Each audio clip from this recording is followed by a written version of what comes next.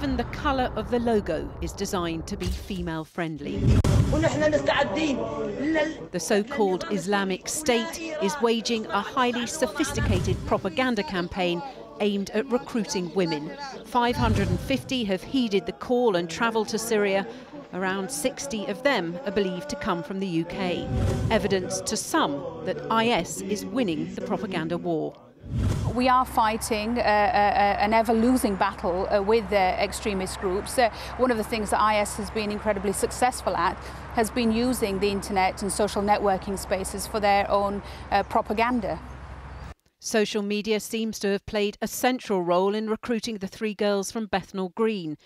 This Twitter account allegedly belongs to one of them, Shamima Begum.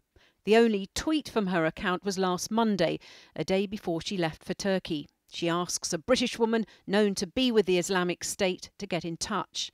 The account Laith, which means Mother of the Lion, allegedly belongs to Aqsa Mahmoud. She ran away from her Glasgow home in 2013 and is now believed to be in Syria. Her family were devastated. Today they called her a disgrace.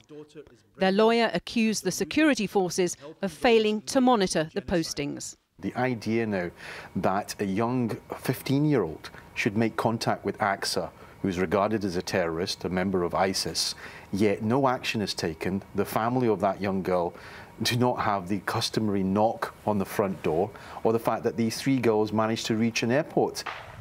If the three girls reach Syria, they're likely to end up like this young woman from London. The gun is more for show than use.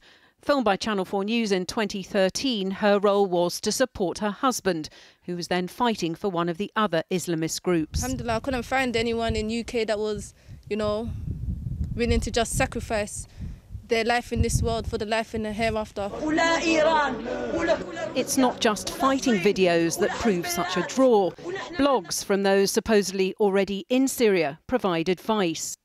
One says, I would like to advise you to bring at least 1 month's supplies of toiletries and ladies' needs stuff. Download some good books. It warns no hardcore topics and suggests Pride and Prejudice.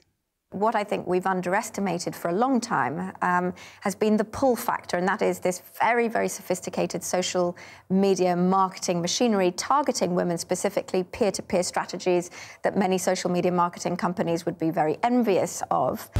To beat IS in the propaganda war, the authorities here need a much bigger online campaign to stop others following in the footsteps of the latest recruits.